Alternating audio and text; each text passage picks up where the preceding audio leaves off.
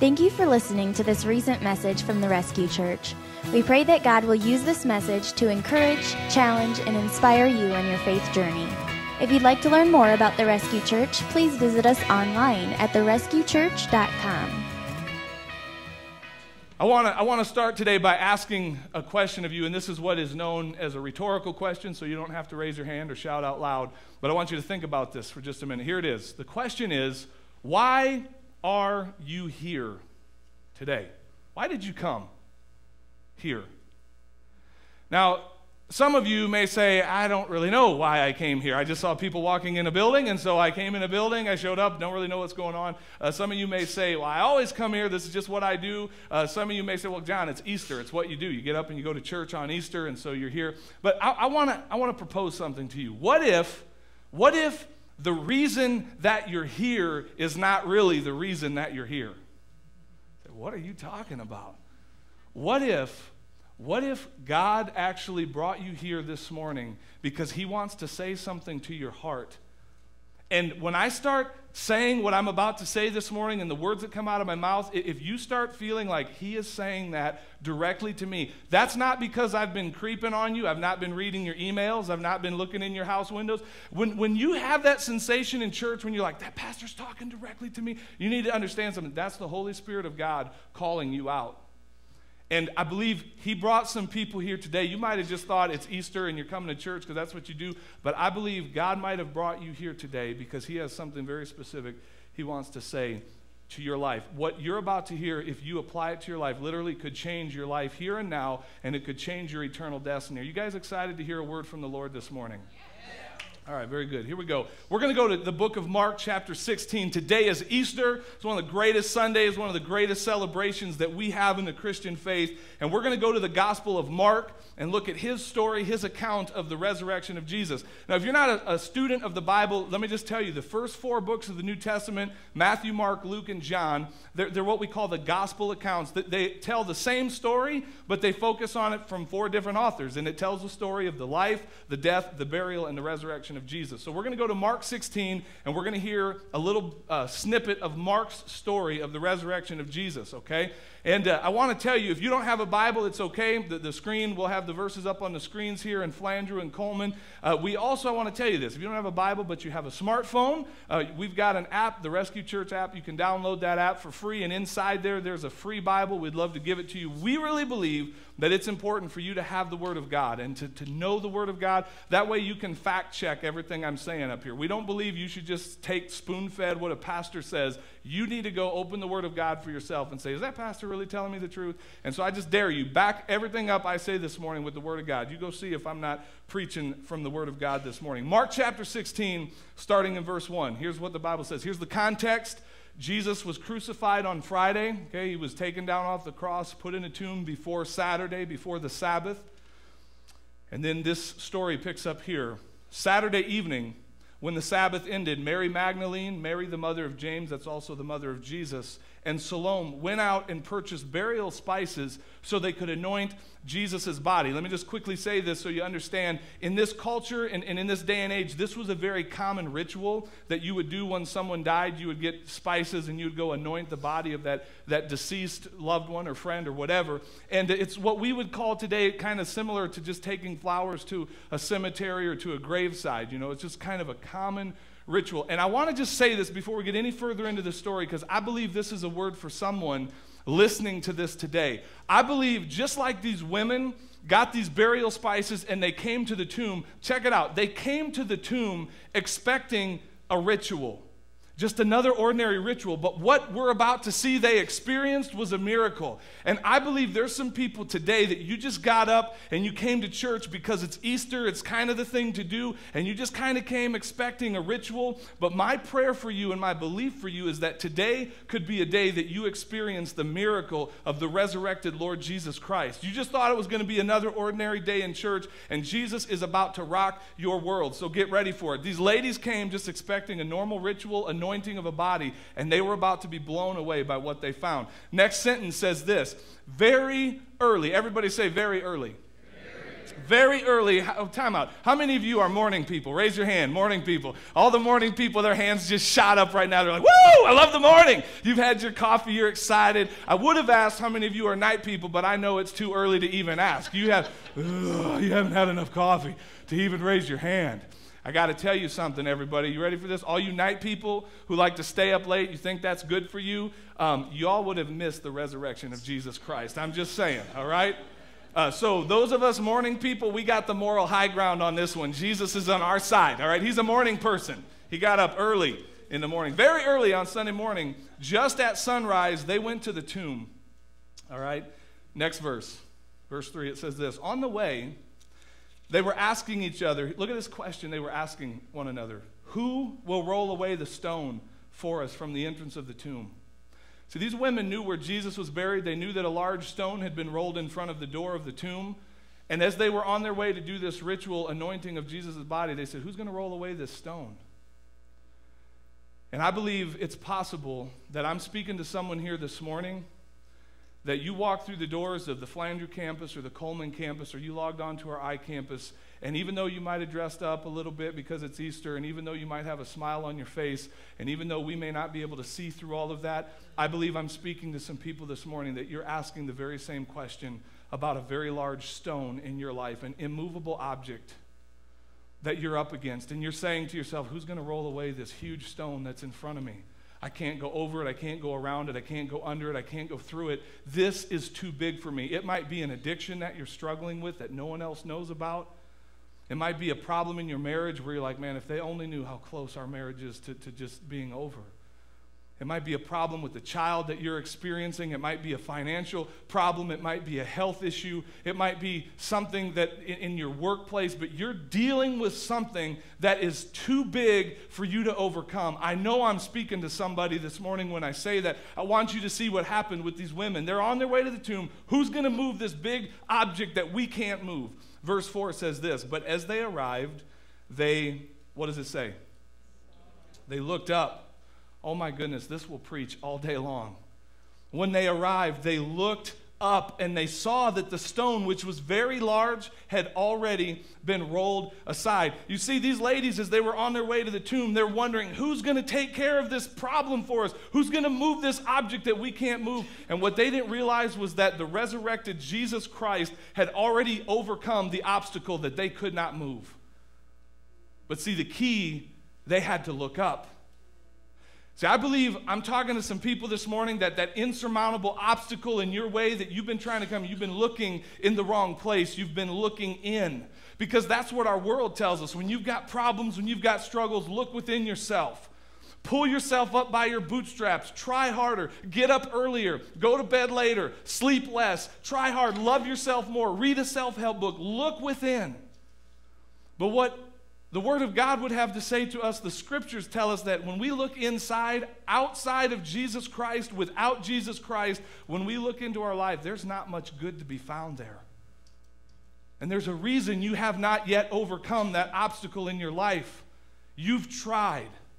And maybe you're not there yet. Maybe I'm speaking to some people that still have the world by the tail. You're still 12 and know everything, and that's cool. Okay, but I promise the day will come that you will find yourself up against an obstacle that's too big for you to move. And when you try and find the answer from within, you won't find it there. I might be speaking to some people today that you've stopped looking in and you've become so discouraged and dejected and defeated that now you're looking down. And you might have come to this Easter service today with your head hanging low because you've tried so long to overcome this thing and you can't.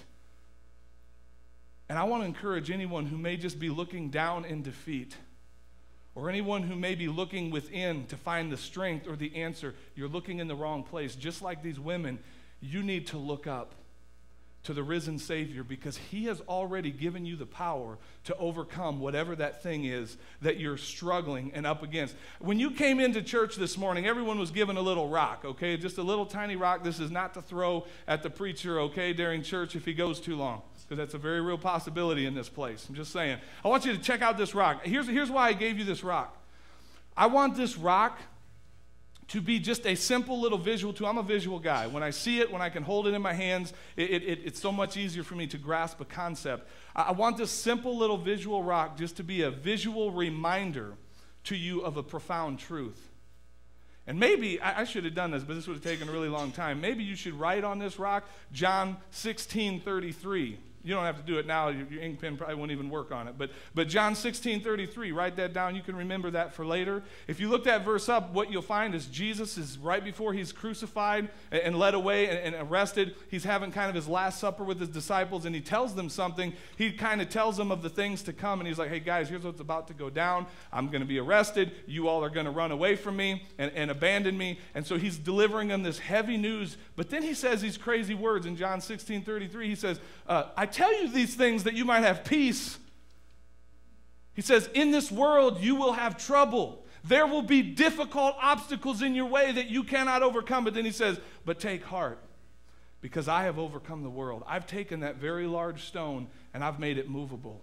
Outside of me, it's a huge rock that you can't overcome, you can't move. But with me, I've made this thing very movable. So you just take that rock and remember that as you're struggling through something. We serve a risen Savior who's overcome the world and made the immovable movable. Let's continue the story. Verse 5. Okay, so here are these ladies. They show up. The tomb's empty. The stone's been rolled away. And here's what verse 5 says. When they entered the tomb, they walked into the tomb now, they saw a young man clothed in a white robe sitting on the right side. The women were shocked. Everyone say shocked.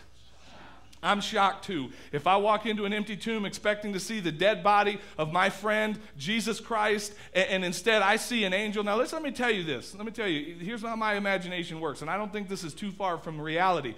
I don't think God has any sissy pants angels, okay? I think God's angels are buff and strong. I mean, like, imagine me with just a little more bulk, like that. You know, big, strong, muscular, ripped guys standing there in a blazing white robe. And this is hilarious to me. The angel says to them, don't be alarmed. Nothing to see here, just an empty tomb and an angel. Move along, nothing to see here. Keep going.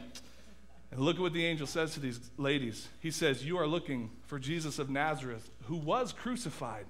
And here's the most foundational words of the Christian faith. He isn't here. He is risen from the dead. Can I get a shout of praise to the risen Savior from his church this morning? He isn't here. He is risen from the dead. And look what the angel says. He's like, look, this is where they laid his body. Look at here, ladies. Check it out. Here's where Jesus was lying. He's not here anymore. See, I've heard it said before that the stone was not rolled away from the entrance of the tomb so that Jesus could get out. It's not like Jesus was sitting there going, excuse me, God, could you move the rock? I need to get out and tell everyone I'm alive. The stone was rolled away so that we could get in. And we could examine the evidence of a tomb that was empty. And here's these ladies going to mourn the loss of their son and their friend, Jesus, and anoint his body, and they come and the stone is rolled away, and an angel's there saying, you're looking for a dead guy? He ain't here because he ain't dead. He's alive. Now look at what he says next to him. The angel says this, and this is amazing. Verse 7, he says, now go tell his disciples, look at the next two words, including who? Including Peter, that Jesus is going ahead of you to Galilee. You will see him there just as he told you before he died. Now, understand this. When an angel speaks, I believe he's delivering the word of God. He's a messenger of God. So this is basically God's word to these women. Go tell the disciples and Peter that Jesus is alive. Now, check it out. If you're not aware of the backstory that's behind this, you'll just read right on past this verse and it won't mean anything to you. But I got to take just a second and explain this. Why did the angel speak God's word to these women and say, don't just tell the disciples including Peter? You know why he said that? Remember what happened with Peter? Peter utterly betrayed Jesus. He had a huge failure. And the story there is, and you can go read it on your own, but basically here's the story. When Jesus was telling his disciples everything that was going to go down, I'm going to be arrested, they're going to lead me away, you all are going to run away like scaredy cat little girls. And Peter said, no, never, Lord. I will never abandon you. I will die with you. If I need to die with you, I will die with you. And Jesus said, hey, Peter, check it out. Before the rooster crows, that's kind of modern way of saying before the alarm clock goes off on your iPhone, before the rooster crows, you're going to deny, not once, not twice, 3 times, you're going to deny that you even know my name. And that's exactly what happened. the soldiers came and they arrested Jesus, and the disciples all ran away. They all betrayed their Savior, their Lord, their friend. Peter then, called out by a little, probably 7th grade girl who asked the simple question, hey, aren't you one of his disciples? Aren't you one of his followers? Aren't you with him? Peter denied that he even knew Jesus, not once, not twice, but 3 times. Can you imagine the failure Peter must have felt, having betrayed his Savior? And now here's the angel saying, I want you to go tell the disciples and Peter as well. See, I think that's a word for someone today, because I believe there's someone today that is the thing that's really keeping you from stepping across the line of faith into a personal relationship with Jesus. You're listening to a voice that's telling you, I have messed up too much for God to love me. I have messed up too much. I've failed and betrayed my God so much. He couldn't take me back again. And I believe you could honestly insert your name into that verse. Go tell the Rescue Church, including you, that Jesus is alive. He wants to do some business with you. All right, so here's what we're going to do in the time that we have left. I want to now focus in on Peter's story. And I kind of want to walk you through Peter's reaction to this news that the ladies are about to take to the disciples, that, hey, Jesus is alive. And I want to help you visually. I've got some chairs up here on the stage because I want you to see kind of the process that Peter went through after he received this news about Jesus being alive. So if you would, flip in your Bibles to Luke chapter 24. We're gonna let Luke take over the story from here, because he's going to pick up the story where the ladies come to the disciples and give them this news that Jesus is alive, okay? Luke chapter 24, if you've got your Bibles and want to join me there, I'm going to start in verse 9. It says this, when they being the ladies, when they came back from the tomb, they told all these things to the 11 and all the others. The 11 is the disciples, because they had 12. They lost Judas because he betrayed Jesus and sold him out, and then he went out and committed suicide and hung himself. So when it says the 11, it's just referring to the disciples. Peter's in this bunch, by the way. They said these things to the 11 and to all the others. Now, here's the response, okay, of the disciples. They're like, well, of course, ladies, we know this. We're sitting here having a faith-filled prayer meeting and just expressing our bold confidence in our Lord. We knew he was going to rise again. That's what they said. Is that their response to the ladies? No. As a matter of fact, here's what we see in these men. And before we kind of throw them under the bus, you need to understand something and put yourself in their shoes. They had been with Jesus for 3 years. They had heard him talk about coming into his kingdom and bringing the kingdom of God with them, and they had watched him back up all of his claims about being God by raising people from the dead and healing blind people and causing people who've never walked in their life to stand up and walk, and feeding large crowds with just a little bit of food. They watched Jesus spit in people's eyes and bring their eyesight back. They watched Jesus do amazing things. They heard him teach in amazing ways. And then they watched that man who they thought was God, who they believed was the promised Messiah. They watched him die on a cross. To say that their faith had been rocked to the core would be an understatement. These guys just watched Jesus die. And so before we throw them under the bus, here's where they were. I probably would have been right there in the midst of them. They were hiding in a room, afraid of the other religious leaders who had kind of helped put Jesus to death. And they're hiding out going, what do we do now? This dude told us he was the Messiah. We drank the Kool-Aid. He died. Now what? And then here comes the ladies. Here come the ladies running in. And obviously, if God wanted a message out, he gave it to the ladies, so he knew it would spread around, right? So he gave it to the ladies. The ladies come running. Sorry, ladies, just kidding. So the ladies tell the 11, hey, guys, he's alive. We saw an empty tomb and an angel, and he said to come to tell you guys. And here was their response. But they did not believe the women because their words seemed to them like what? Nonsense. That is the most foolish thing I've ever heard. We watched him get beaten beyond recognition of a man. We watched him drag his cross through the streets of Jerusalem. We watched them nail his feet and hands to that cross. We watched him be impaled to that and suspended from the cross. We watched him hang there in agony for hours. We saw the crown of thorns on his head. We saw all the blood. We saw the spear go into his side. He's dead.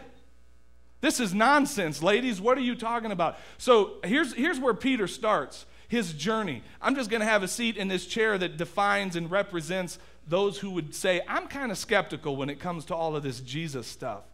Because to be honest, it seems like a lot of nonsense to me. And I just want to say something to anyone here that might be listening to this and would say, that's kind of where I'm at. I'm kind of a skeptical, maybe I even define myself as an atheist. I just want to join you for a minute in that and tell you something. If all of these crazy Christians down here on this end of the scale are wrong about what they believe, I just want you to just acknowledge this. Let's be honest. Christians believe some pretty crazy stuff. We do.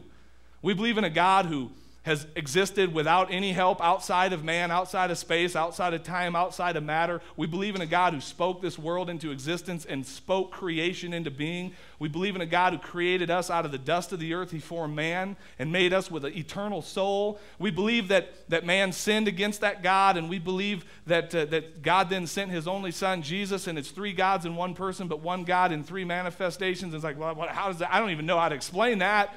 But he sent his son Jesus to come and live a perfect life and die on a cross and take all of the sin of the world upon himself. And he was born of a virgin. And we just believe some pretty outlandish things. And if you've ever sat in this chair where you go, I don't know if I can believe all that, I just want you to know that Peter started here as well. The guy who went on to plant what we now know as the local New Testament church and boldly share his faith, he started out as a skeptic. I want you to know there was a time in my life. I grew up in the church. I grew up in a Christian family. So I kind of just accepted Dad and Mom's teachings, about my faith. But I went through a period in my life, and I think everyone needs to go through this, where I started asking some hard questions of my own faith. I'm skeptical about some things, and I need some answers. And that's where Peter started. So if you're here in this chair, I just want you to know it's okay to be here, but I want to challenge you, it's not really okay to stay here. I want you to see what happens next with Peter, okay? He runs to the empty tomb. Verse 12 says this, Peter, however, got up and ran to the tomb. Bending over, he saw the strips of linen lying by themselves, and he went away, wondering to himself what had happened. Is Peter an all-in committed believer and follower of Jesus yet at this point? Nope. But he's no longer totally skeptical, because now he's slid over into this chair that I'm going to say kind of represents that of a seeker. Because Peter now is saying, okay, I've seen some evidence here. There's something to this whole empty tomb thing. I see the grave clothes that they buried him in. They're folded up. They're sitting right there. But Jesus isn't here. And so he went away kind of scratching his head, wondering to himself, I wonder what happened. I wonder what happened with all this Jesus stuff. I believe I'm speaking to some people here today in Flandreau and in Coleman that this is where you're at right now. You're searching. And you have questions. And here's my challenge for you. I want to challenge you to do the exact same thing that Peter did. I want to challenge you to run to the empty tomb and start to examine the evidence of the empty tomb for yourself. Check it out. If you're in this chair right here, if you're kind of in that chair of skepticism, here's what I got. Here's my word of caution to you. If you are right, if there is no God, if all this stuff about Jesus and an empty tomb is a made-up hoax, just made up by a bunch of religious zealots, then if you're right, we are some of the biggest fools that have ever lived as Christians, because we've believed one of the biggest lies that has ever been told. And if you're right, you die, and we all go to the same place, which is just the dirt that we evolved from, and there is no God, there is no creator, there is no purpose in life, and we just kind of look foolish at the end of the day.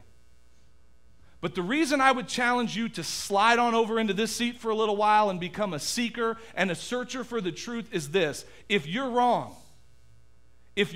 about your belief that this empty tomb and a resurrected Savior is not real, there is a literal eternal hell to pay. And so I would boldly challenge you not to take spoon-fed the truth claims of your college professor or your parents who said there is no God and there is no Jesus and he was just a man. And I would encourage you to run to the empty tomb. I believe that there again are some people sitting in this seat as a seeker and a searcher, and you're saying, I want to know the truth.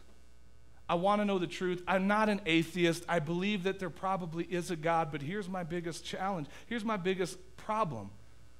I know what I've done in my life, and I don't know how a God could love someone like me.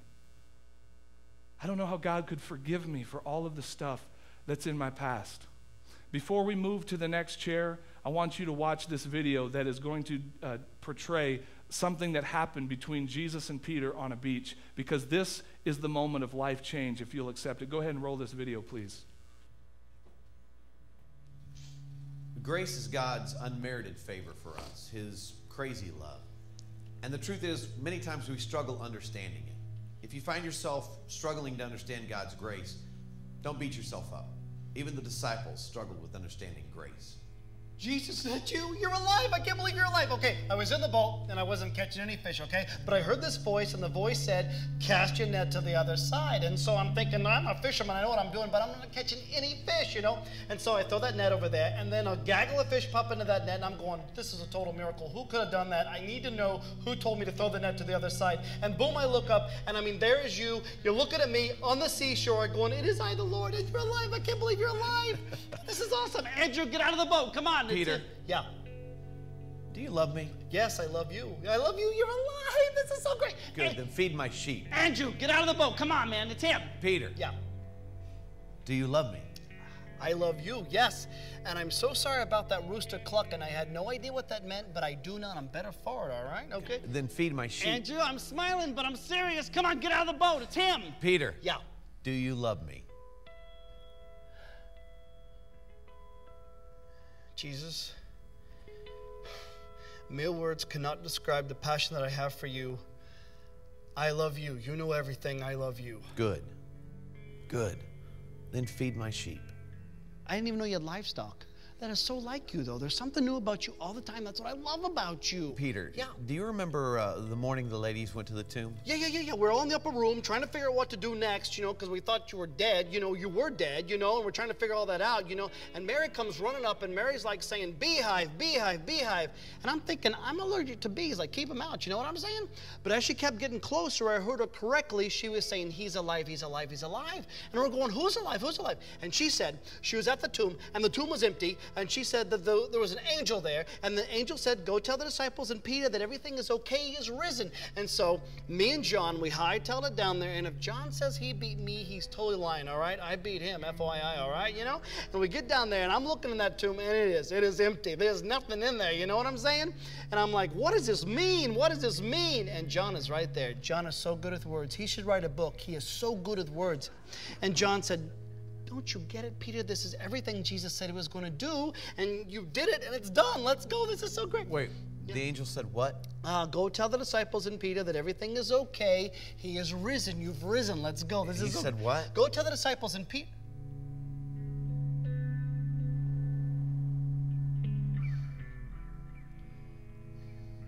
Go tell the disciples and Peter. You said my name. Why did you say my name? Peter, that's grace. No, I don't deserve that, because that night people kept coming up to me asking me if I belonged to you, if I was with you, and I kept denying you left and right, all right? No, it'll take me my whole life to make up for what I did. It was unforgivable for what I did. No. What I did on the cross was meant to take what is unforgivable and make it forgivable. That's my grace. It's not about you. It's always about me. That's grace, Peter.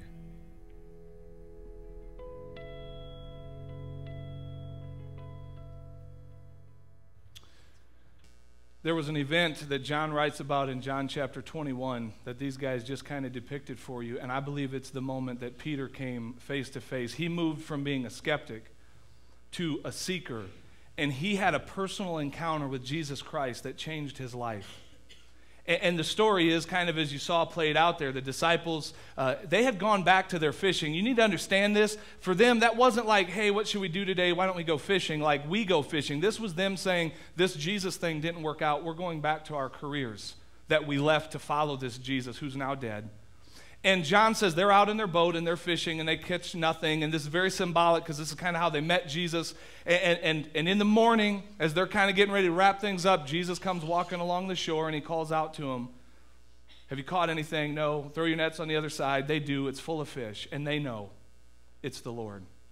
And Jesus is back on the beach, and he's cooked up a little fish fry for the guys, and he calls them in, and he's feeding them breakfast. And then he pulls Peter aside, and he has this very intimate encounter with Peter that you saw portrayed there, where he says, Peter, do you love me? Not once, not twice, but 3 times. That Jesus, and obviously you see what Jesus is doing there, right? He's bringing face to face Peter to his sin and his betrayal, and he's giving Peter 3 opportunities to declare his love for Jesus. He's giving Peter a second chance. He's giving Peter grace and forgiveness. And see, there has to come a point in this journey that we experience the same thing Peter did, where we move from the seat of being searching and I'm looking for truth. There has to come a point where we personally cross this line of faith and we have an encounter with Jesus where we believe that he is the Son of God, that he was crucified, that he was buried, that he rose again, and we accept by faith that forgiveness. You can't earn it. You'll never be good enough. You don't deserve it, and it's called grace that you embrace, and you say, Jesus, I receive it. I accept it. And I believe this is a decision that there's some people here today that this is your day.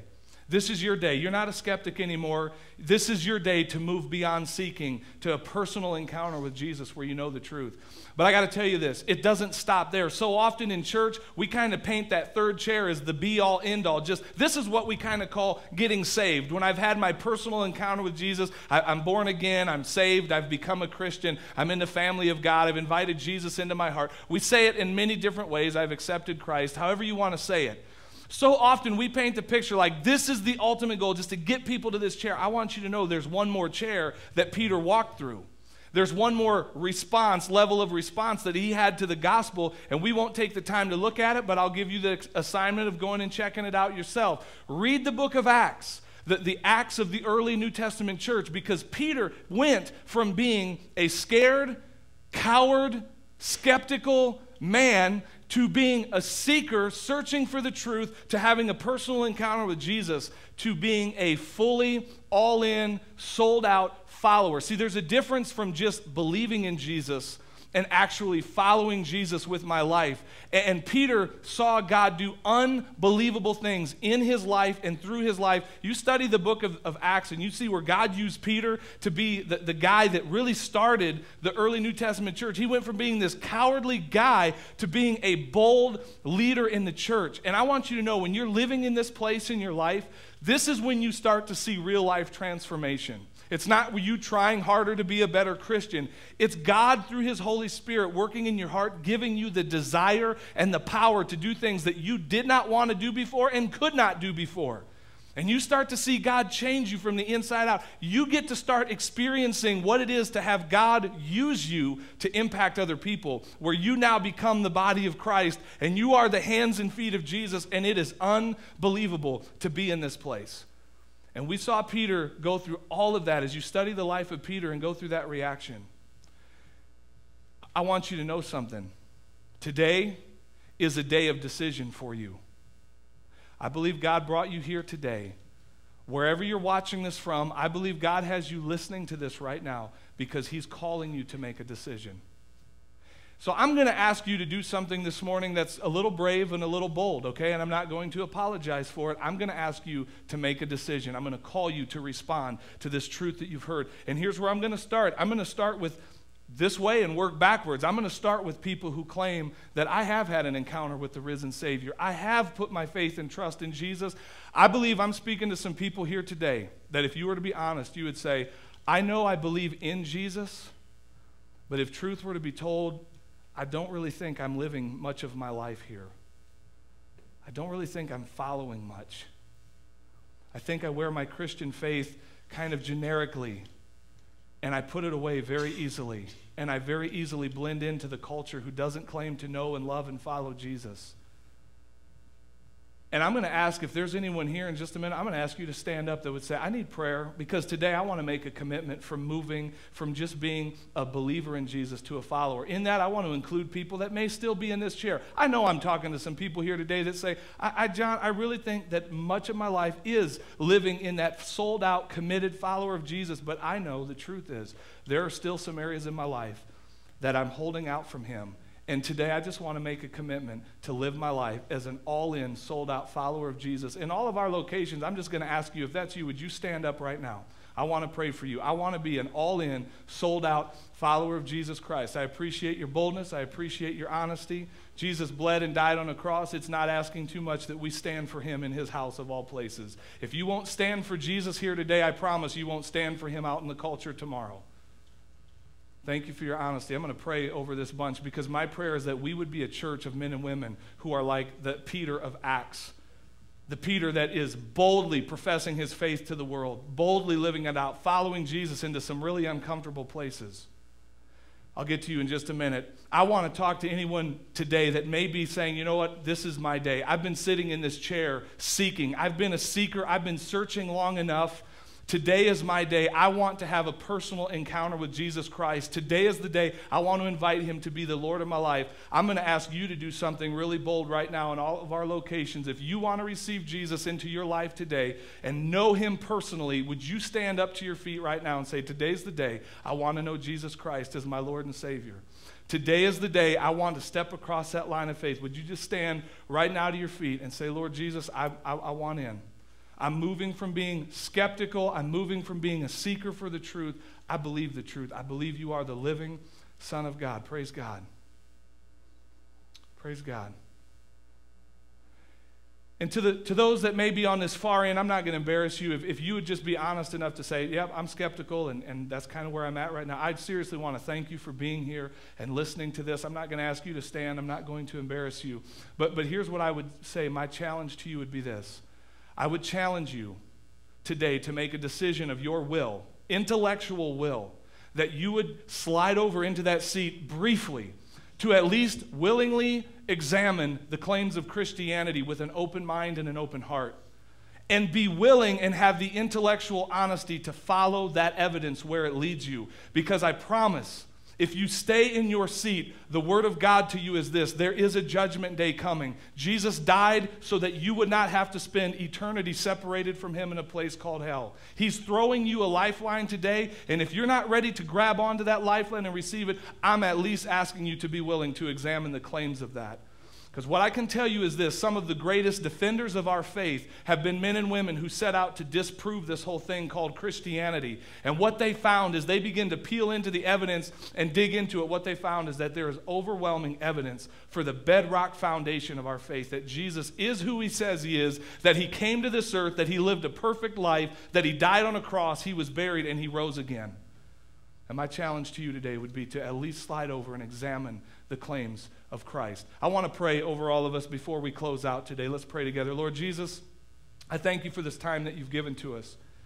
I thank you for this wonderful opportunity that you've given to me to be here today and to share your truth with these people. I pray for all of those who stood this morning, Lord. I just pray a word of blessing over this church body who stood to their feet to say, I want to move from just being a believer in Jesus to being a follower of Jesus. Lord, I pray that this would be a church full of men and women who are sold out to follow you wherever you lead. However uncomfortable that may get, that they are sold out to becoming the men and women that you're calling us to be. That through these kinds of men and women, you will change the world. Lord, I just pray that blessing over this church. Lord, I pray for those that have stood to say, I want to receive Jesus Christ as my Lord and Savior. And if that's you, if this is your day to receive Jesus, I'm just going to encourage you to speak these words from your heart to the Lord right now and say, Lord Jesus, I invite you to come into my heart, to be my Savior. I receive your forgiveness from my sin. I believe that you died on a cross, that you paid the penalty for all of my sin. And I believe that you were buried and that you rose again and that the tomb is empty and you have purchased my salvation, and I freely receive it today. And I want you to know, if that is your prayer, that today you became a child of God. If you really prayed that and meant that prayer from your heart to the Lord, you are in the family of God. You've moved from being a seeker to being a found child of the King of Kings. And Father, I just pray for anyone here today that would say, I'm kind of still in that place Peter was, where I think all of this sounds like nonsense. Lord, thank you for their honesty and their willingness to at least be truthful about that. My prayer is that, just like Peter, they would at least have the intellectual honesty to run to the empty tomb and have a look for themselves and say, before I just dismiss all of this teaching about Jesus, I need to invite him to show me the truth. Lord, you've promised that if we seek the truth, that it will be found. that if we seek you, that your Spirit will guide us into all truth. So I pray for those that are still skeptical, Lord, that they would at least be willing to say, Lord, if you're out there, if you're real, I'm asking that you would guide me into the truth and show me. I need to see it. I need to know. I need to examine the evidence for myself. Lord, I'm faithfully confident that you will show them that because you're a faithful God. And when they're really searching and seeking, they will find you. Jesus, thank you that we serve a risen Savior today, that the tomb is empty, that we serve a God who conquered sin and death and hell, and that we can move from being non-believers and skeptics to being seekers and searchers, to believing in you, even greater than that, to living for you and seeing you alive in us and through us. And the change that can be brought into our world and into our families and into our marriages and into our church and into our society and into our cities because of Jesus and who you are and what you've done. Thank you for the message of Easter. And before we say amen today, I'm just going to ask God's people to put their hands together in worship to our risen Savior. And all God's people said, amen. Thank you for listening to this recent message from the Rescue Church. You can listen to more past messages at therescuechurch.com.